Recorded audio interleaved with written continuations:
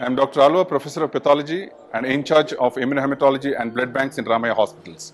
This is our blood bank which caters to the blood bank requirements of Ramaiah Memorial Hospital as well as teaching hospitals in this campus. Let us have a walk into the blood bank to see the facilities and our student-centric approach for teaching learning activities in the blood bank. Well, this machine is called as plasma apheresis machine. Okay. Well, there are many advantages of this machine. Basically, because we are taking the blood from the patient and we need only plasma and platelets. So what we do is we take the blood of the patient and it gets into the machine and it gets separated, plasma and the red cells get separated. And the things which we don't want, for example, the red cells will go back to the patients itself in another line.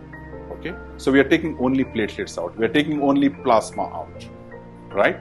So this type of platelet extraction is called as single donor platelets, SDP we call it as single donor platelets. The yield of platelets is much higher when we compare the yield of platelets in the case of a random platelets. Generally we give random platelets and SDP platelets. So SDP platelets, we have a higher yield of platelets and patients can get to improve with platelet counts much faster when compared to a random platelets. Well, this is a fully automated robotic controlled grouping and cross-matching system. Okay, the technology that is used is called as gel card technology.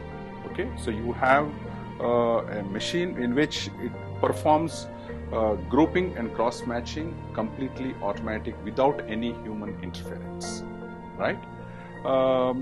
In fact, this machine can perform close to around, we can load close to 64 samples together, and once in 10 minutes, around 24 results will come out onto this of grouping as well as cross-matching. So in fact, in cross-matching, we can have once in 25 minutes sections of cross-matching coming onto our system, and the entire system is completely automated.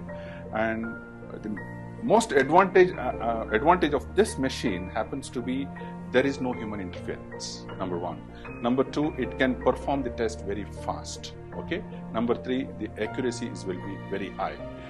The accuracy is so high that it can perform the test as well as it can identify all the rare kind of blood groups, for example, the Bombay blood group, or it can perform direct Coombs test, it can perform indirect Coombs test, as well it can identify rare antibodies in the blood. Well, this is the Comtech stem cell extraction machine. Okay, so in this pheresis machine we take the stem cells, that is either for homologous or autologous transplants, bone marrow transplants.